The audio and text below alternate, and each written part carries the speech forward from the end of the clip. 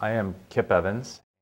I am a professional filmmaker and underwater photographer, and I've lived in the Monterey Bay area now for about 16 years. I come from an educational background that includes environmental studies, marine biology, and then I took a photography after I graduated from college. So I've been a photographer now for about 20 years. I started diving here when I was 16 years old. I came down here as part of a scuba class with my father and brother and immediately fell in love with the Monterey Bay. It's just an excellent place to dive, to explore. Since then, I've made hundreds of dives here, both in Carmel Bay, Monterey Bay, areas like the Big Sur Coast and Carmel. It's one of exquisite beauty, diversity. It's one of the most diverse places you could ever find to work, dive, explore anywhere in the world. There are a lot of special qualities to the Monterey Bay area, especially with marine life. The geology, for one, kind of attributes to the uniqueness of the area. We have a large underwater canyon that's just offshore from Monterey, Moss Landing, and Carmel. Because of that, the upwelling that takes place in different places offshore, we have a lot of nutrients that come here to this area, and that feeds the marine life. It's kind of like a giant web of life out there that is run off the engine from this upwelling. And the types of animals that come here and that live here are remarkable. We have probably 27, 28 different species marine mammals. Those include gray whales, humpbacks, killer whales, blue whales, fin whales, several species of dolphins that reside here. We have elephant seals and sea lions and one of the largest populations of sea otters that you'll find anywhere.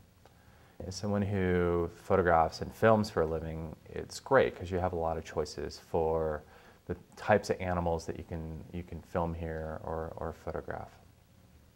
Monterey is one of those unique places in the world where it offers researchers, scientists, educators a great opportunity to study the ocean. This is because we have kind of a convergence of Southern California waters meeting Northern California waters. It's a very, very diverse area.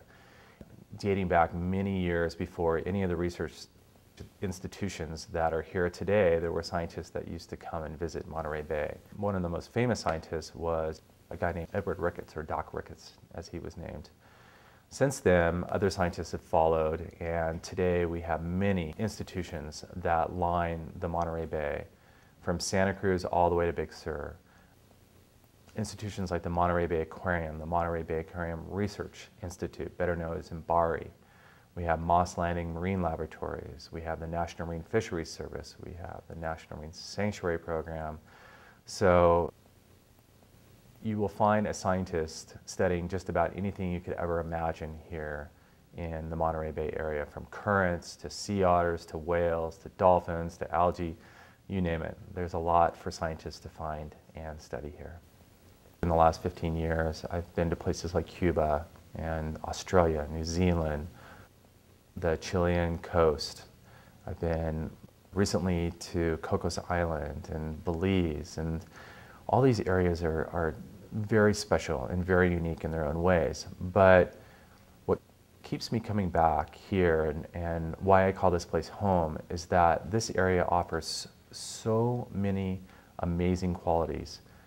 The rugged beauty of the Big Sur coast, the underwater canyons off our shores here in Monterey Bay, the exquisite kelp forests that you can find, the schools of rockfish, the incredible rocky tide pools that even as an adult today, I still find alluring and intriguing. Unfortunately, there's not many places like this around the world. The oceans are in trouble, and if you look at the data from science, it will tell you that we're losing coral reefs, we're losing wetland habitats. There's so much to be thankful here, and although it's not perfect here, we do have our problems. it's still an area that is fairly healthy, and I'm hoping that it will stay that way for a long time. Monterey Bay has a really colorful past. There's a long history of things like fishing and encampments and all kinds of neat things that were happening along the bay. Unfortunately, some of these activities were also harmful not only to the water quality of the bay, but also the fisheries themselves. And we know that to be true because of the history of the sardine fishery here. When there were a number of sardine canneries that were operating along Cannery Row, there was a lot of discharge going on into the water, and that inevitably was probably hurting the marine environment. Today, thanks to the great foresight of people like Congressman Sam Farr and other people in the community that were really concerned about protecting this area, we now have a marine sanctuary. And the marine sanctuary, in addition to the newly designated marine protected areas that dot the Central California coast, are going to protect this area for many years to come. They are absolutely vital to protecting not only fisheries or certain fish like rockfish and salmon, but entire ecosystems. I think we've learned over the years, especially scientists have learned, that it's not really a great idea just to protect an individual animal. You really need to protect entire ecosystems and habitats if you want to keep an area healthy. And so now that we have these great federal and state agencies protecting these waters, I think we have a lot to look forward to in terms of keeping this place safe for our children, our children's children as we go forward. There's been other people who have been very instrumental in helping to set aside and protect large areas of the ocean here, and also influence public opinion. If you look at what the work the Monterey Bay Aquarium has done over the years with the help of the Packard family, Hopkins Marine Station, where Stanford has its highly acclaimed graduate research institution. So all of that combined has helped to make a big difference here in the Monterey Bay area. It's really, really unique. In 2001, I was working as an expedition photographer as part of a 5-year project to explore the oceans. And this was a National Geographic project that was being headed by Dr. Sylvia Earle, a famous marine biologist. And we came here to Monterey to actually dive in the canyon in one-person submersibles.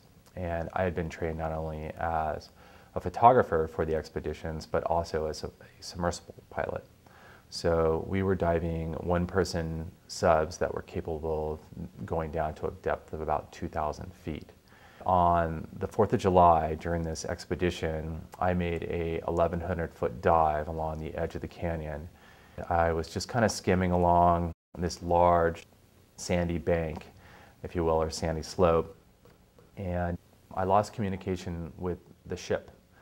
In that type of emergency protocol, you usually sit the sub down on the bottom and you wait until communication is reestablished. You don't want the sub to lose, or the ship to lose track of where you are. And so anyway, I'm sitting there for about 15, 20 minutes and still no contact from the ship. So I was getting kind of bored, so I decided to go ahead and turn my exterior lights off just to see if any of the organisms in the water would be attracted. Within just a few minutes, I started having all these beautiful blue and green blinking lights surrounding the sub. And at first it was, 10, 20, and then all of a sudden it was 100, 200.